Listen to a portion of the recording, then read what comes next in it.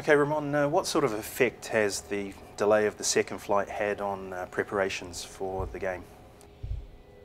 Well, I mean, it's only affected the organisation of the day. You know, the structure of the day. We had to push back the training session. We had a training session planned for the late morning, but we've had to push it back and make sure that these guys that have spent so many hours on the way, they get a bit of rest before they hit the ground. So, and obviously we're going to have to keep an eye on these players that have been there. They've taken quite a few more hours than planned, and see what they look like. And then if we have to readjust something as we are training, we'll do it. You know, we just need to make sure that everyone stays safe today. Last night, Hiroshima defeated Gamba Osaka 3-2 in the first leg of the J-League Championship final. What were your observations of that match? Look, I thought it was a typical final. You know, both teams were very respectful of each other. Both teams have good players. Maybe Gamba looked like they were looking to get hold of the ball a little bit more than Hiroshima. Hiroshima were happier sitting a bit deeper than Gamba and counter-attacking, and at the end of the day, that's the way they normally set up.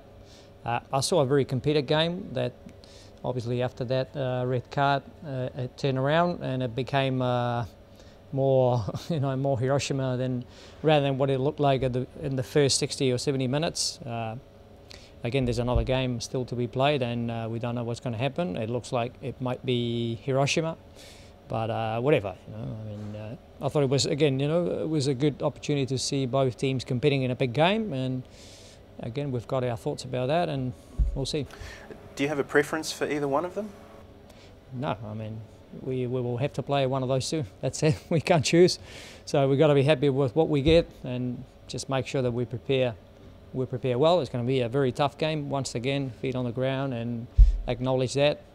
Just have the probably the desire to do well. That's what we can only expect of ourselves. Mm-hmm. Can you give us the latest news on the rehabilitation of Angel Belanga and Mario Beelan? Yeah, well, Angel, it's going to be a matter of time and see how he goes.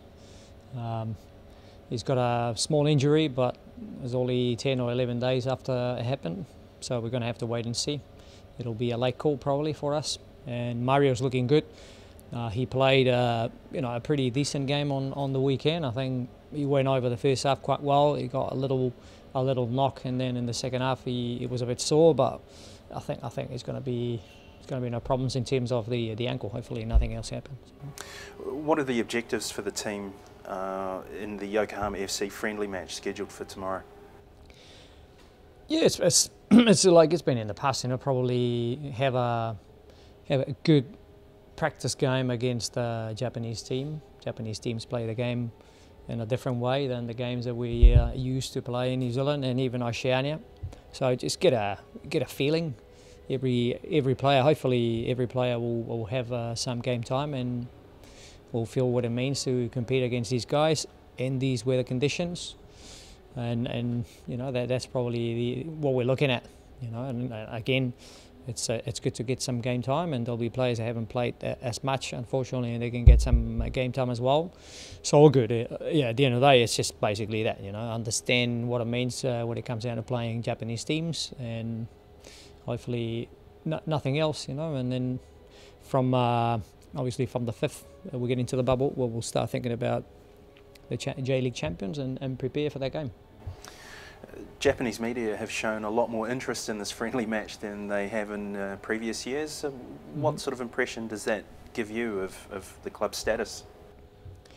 Yes, I suppose that our reputation is growing, you know, and obviously after what we did last year, people have a little bit more interest in us, and it's all good.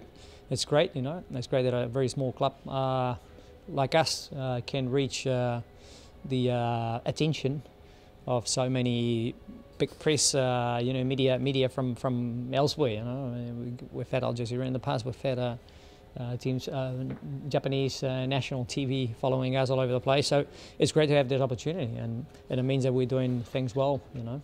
The result against Yokohama, therefore, is not really the priority? No, not to me. I think the priority is the processes. Yokohama, they play different than Hiroshima. Maybe a bit more similar to Gamba Osaka. That's not the big thing in there. Again, the big thing is that we can play our game, our position game against a Japanese team with their characters, with the way they play the game. This is basically our only worry right now. You know, it's at the end of the day, it's a friendly game, and we've set it up out there for that reason, to make sure that every player and us as coaching staff understand whether we have to change something or not to change, modify something, or whether we can play our normal game. I think this team has grown over the last few years a lot, and we're in a position where we can maybe look at ourselves a little bit more than what we used to at the past, and hopefully we can implement our style of football regardless of who we're playing against.